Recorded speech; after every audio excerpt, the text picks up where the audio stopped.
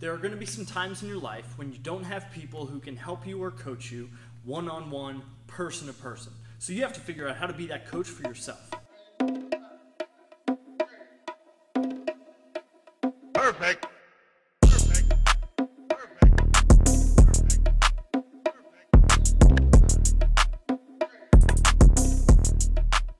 And that can be really difficult sometimes, especially when you're in like an area where you can't necessarily see yourself. But guess what? You can! What we're going to do today is go over a really cool way that you can go in depth on yourself and coaching, and then also figure out how different that is from who you're trying to emulate. Okay, so step one, really simple. Find a space that you can record yourself and see from at least your feet all the way up to your head. You want to be able to see your entire body move, so once you break it down, you have a pretty good idea of how everything's moving. Then after that, there should be like this infinite loop, this loop of action that goes like this. Record yourself doing something, rewatch it, watch it slow, take notes, and then record yourself doing it again with those implemented notes. And then guess what? With those implemented notes in that recording, you watch it again, and then you put it slow.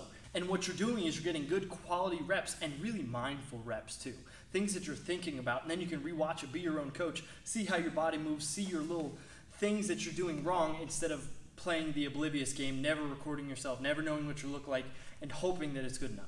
Once we do that, I'm going to find somebody that I really admire. I am a big fan of Mayweather's jab, especially in this clip right here. Bing! So what I'm going to do is I'm going to try my best to look exactly like this.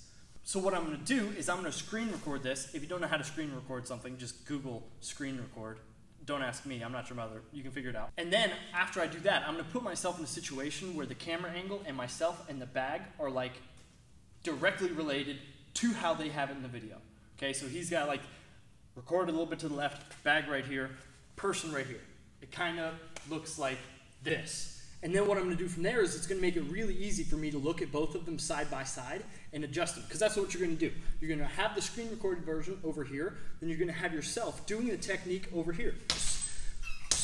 And we'll talk about why that's important later, but for right now, I just need gloves.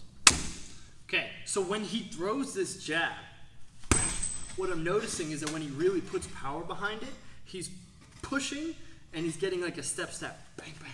I know that much. So what will happen is I'll record myself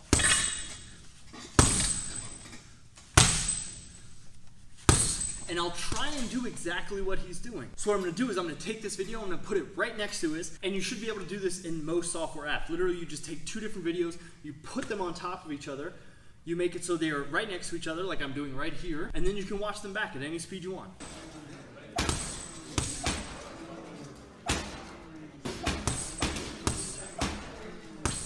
To get a little more basic, what you can do is literally just watch theirs, slow it down, and then go over to the next clip, and then watch yours on your own. It's totally fine to do it either way, but if you want to get more complex, more in-depth, the splicing them together is going to be very important. And here's an idea of how it works. So I take the clip that I want, I put it over top, I stack the two videos. Ready? I pull it up here, bink. Then I'm going to need this to fit. So what I do is I make it a little bit smaller, I crop it a bit, I try and make sure that it looks as similar as possible. Then I'll make it a little bit bigger. If you want to get more in depth, you can have it so it punches at the exact same time. Mayweather's foot's a little bit lower, so I make it at the same time, and then it plays, bop, bop, they go next to each other.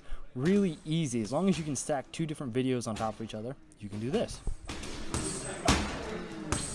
So now that I did that and I watched it back, what I realized is that my body was really high. I wasn't really pushing off my legs because I don't have much bend here. So he's got a little more bend. He's squatted down a little bit more. So now I'm going to run it back again, and I'm going to try and make those adjustments from what I saw, and I slowed down and I looked at the tiny little bitty details.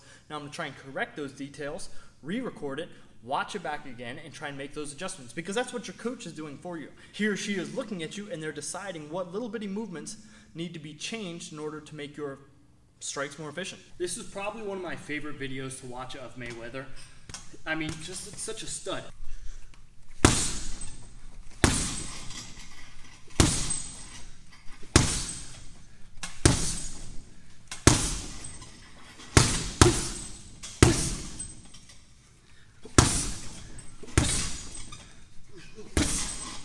And what's happening as you do this is you're getting good quality repetitions with knowledgeable feedback. And you're giving it to yourself too. Nobody knows you better than you. So sometimes when you don't have an outside eye to look at you and have an opinion, you can be that for yourself by looking at yourself objectively next to someone that you know is way better than you. Having the presence of mind is very important to be able to be like, oh, okay, that just was ugly. That didn't look good.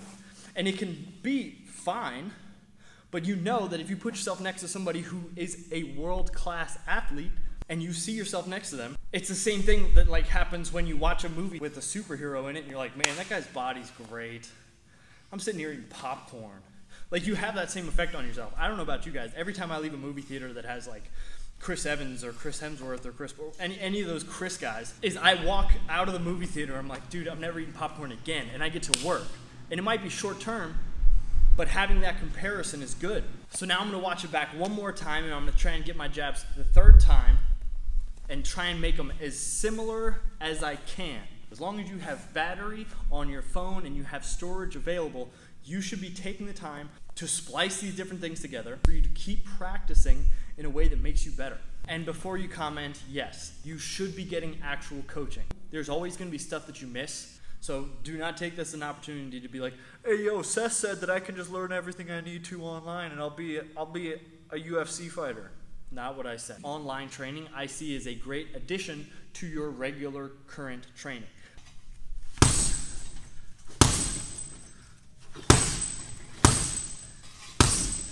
Lastly, I like to use an app called Cxdy, and what this does is it lets you break it down in slow motion, slow things down, and then most importantly for me, I like to be able to draw and put like an angle of motion or an angle of where the leg is. So if I know that the hand is coming from here to here, I draw a line. Boom. So I can follow that. It gives me something I can look at. So if the other person's line looks like this and mine looks like that or like this, then I know that's a difference and I can see them side by side.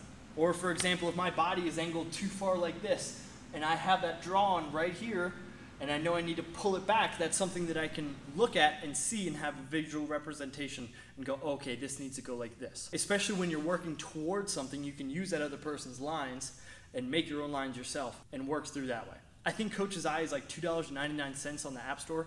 It's worth it in my opinion, especially if you want to do something that's you by yourself trying to get better on a regular basis.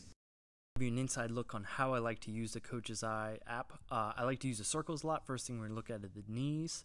A lot of Mayweather's jab concepts are very piston-like. Look at his arms, look at his knees. His knee actually comes in a little bit more than mine here, which is something I found that was interesting.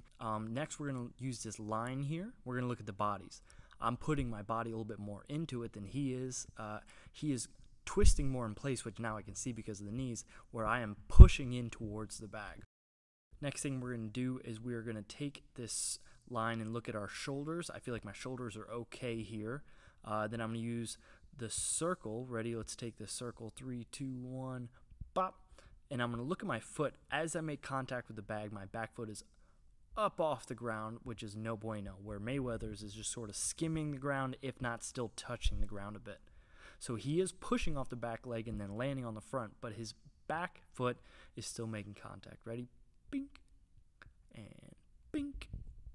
Having these notes that you can see and kind of refer back to are awesome, because just practicing isn't always going to be enough. When I played football in college, we woke up at 6 in the morning, we would watch film on a regular basis, because that meant we were seeing ourselves and seeing the small details that we were missing out on. Every person who's high level at something takes time when they're not moving their body and adjust their brain to figure out how they can make themselves better. Okay, so in case you didn't hear me the first time, step 1, record yourself. Make sure that you can see different moving parts of your body so you can get a good analysis of it. Then you can put it in whatever format you watch it in, slow it down and look at the fine details. Step 2, put it next to someone that you want to emulate and make it slow. If you're not sure how to get video of someone that you really enjoy, watch their video, Google how to screen record it, put it next to yours, and find like iMovie or something that you can put the two next to each other and play at the same time.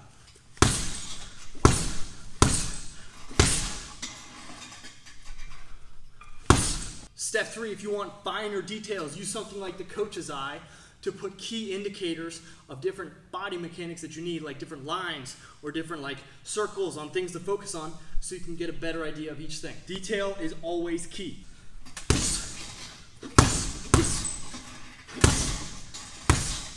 All Alright guys, hopefully this teaches you something that you can use when you're not around a coach and something you can really fine-tune details with when you're at home. Pretty much stuff that you can do to get better in your free time. And always remember, it's very important, the most important part of this whole video arguably, the piece of information that if you don't take away will negatively impact your training for the rest of your life.